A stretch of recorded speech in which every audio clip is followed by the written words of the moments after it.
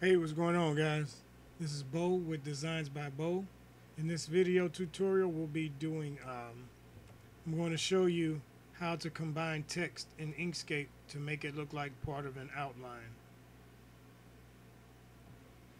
Please, guys, do me a favor and subscribe to the channel. I'm pretty new to YouTube, so YouTube needs these things to show relevancy. So, guys, if you could show me some support, please subscribe to the channel. Let's get started on the video. The design you're looking at, guys, now is going to be our final project. As you can see, it looks like the California word is drawn actually inside into the outline of the state.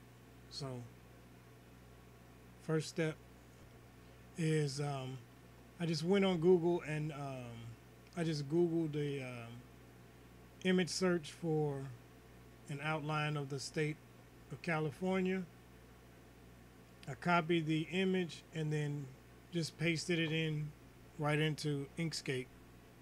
And what we need to do is take this JPEG image and turn it into an SVG file so that it can be manipulated without loss of quality. So to do that, first thing we'll do is we'll go up to Path and then down to Trace Bitmap. And your Trace Bitmap screen pops up. And what we want to do is choose colors, and this is a black and white image, so we're going to do 2 colors. Make sure stack scans is on and remove background, so that'll remove whatever background, so the white background will be removed. And then you can click live preview to see what your finished conversion into SVG is going to look like. And then you click OK. Once you click OK, it'll go to stop, and then it'll switch back to OK. Once it switches back to OK, that means that your image is rendered and your SVG file is ready, and it'll produce that on top of the image that you have. So we're going to click OK.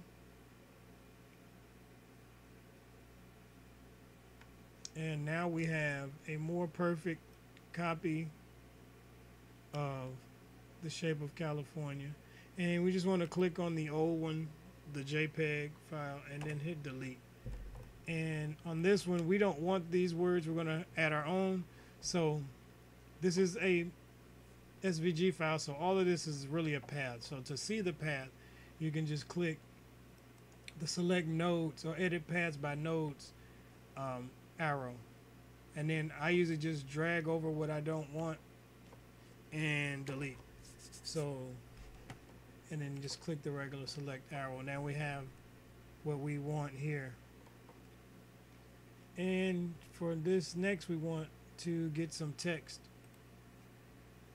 So I want to type in California, and let's see, this is a little bit big, so I'll reduce that. And then I'm going to choose a text similar. I'm going to go with this objet. And this text is pretty close to the thickness of the state. Okay, guys, what I want to do next is I want to enlarge this, the word California, is I want it to go all the way to the edge of the state. So to make sure it's pretty lined up, what I'll do is go over to the ruler.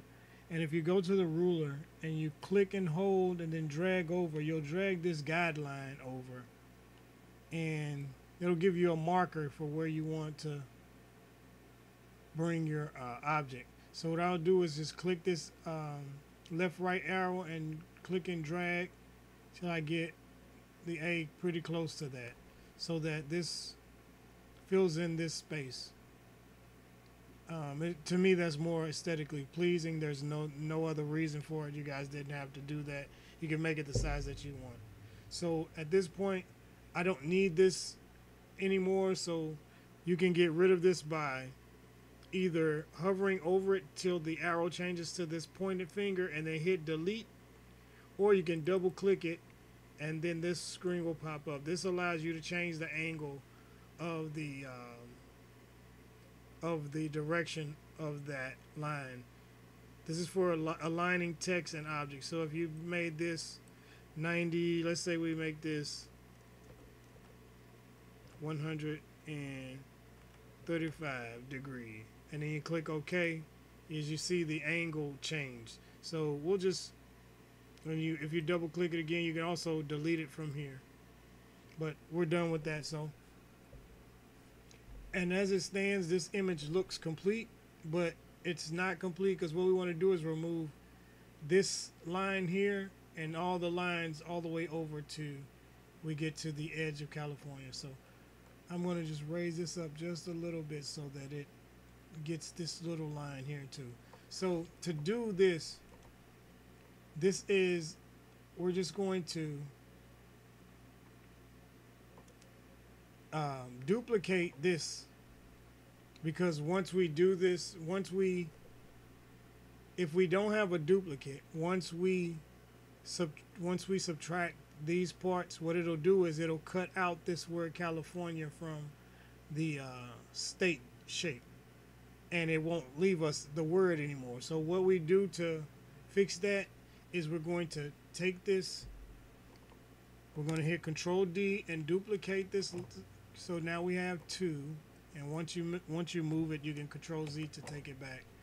And then this layer, we're going to just change it a different color so that it doesn't blend in when we do our effects, because if you don't change the color, you won't see the effect that it'll have. So I'll just change it to just a red color, just because it's bright and it stands out. And what we're going to do with this is go up to the top, and then we're going to lower selection to the bottom. So this will put this layer all the way at the bottom under the state. So the red is first and the state is second, and then the California is third. So what we're going to do is click off of that. Then we're going to click on the black California, and then click on the actual state. And then we're going to hit Control minus, or you look on the paths, you just click path and then difference. And what you see is now you have this line, the black line in between the letters, and you no longer see the black California. That's because it's deleted, and the only thing that's left is these pieces. And to get these pieces, we want to remove these parts. And the easiest way to remove these parts after this point, because now you have all of these are each individual. So instead of having one state as one object, you have the state as one object. This is a second object. This is a third object. And this is a fourth object. And this one is a fifth object. So to remove these objects, the little small objects, instead of deleting the whole state, we're going to just select the state. We're going to go to Path and then Break Apart. And if you can see this in where it says shows break apart, if I zoom in by holding down Control and scrolling up on the mouse button, you'll see these extra outlines of squares, and that's each one of these pieces are pieces that can be removed. So you just simply click off of all your objects, and then you're going to select everything that's in here. You're going to just click down and drag, and it selected everything that's in there. And you simply hit delete, and now you have that effect of the California.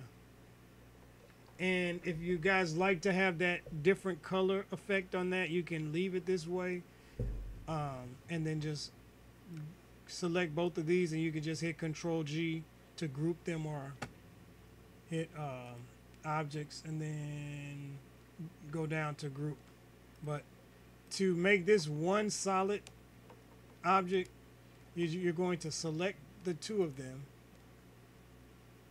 and then hit Control plus, and now they're all one solid object. And you can actually manipulate the shape. And to know that it's all one solid path, you just click your edit path nodes, and you can see as you click on it, everything has a node to it. If these were individual paths, you would have, the state would have its separate set of nodes, and then there would be no nodes over the California. So click off of that. So everything is combined, and you can zoom in more, or you can enlarge it since it's an SVG, and you can change the color of it to whatever you want, guys, and whatever you feel you want to do with this.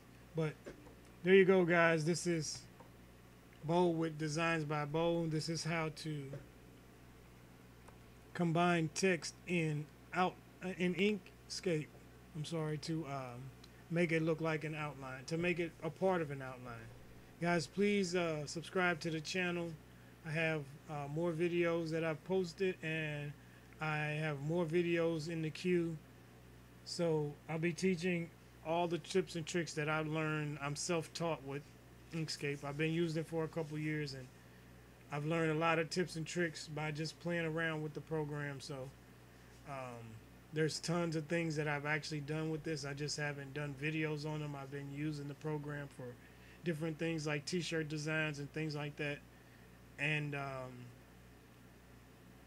I just want to show you guys a little bit of what I learned by playing with the program and figuring it all out as an alternative to paying the expensive cost of Photoshop. So guys, please subscribe to the channel, and I'll see you on the next one.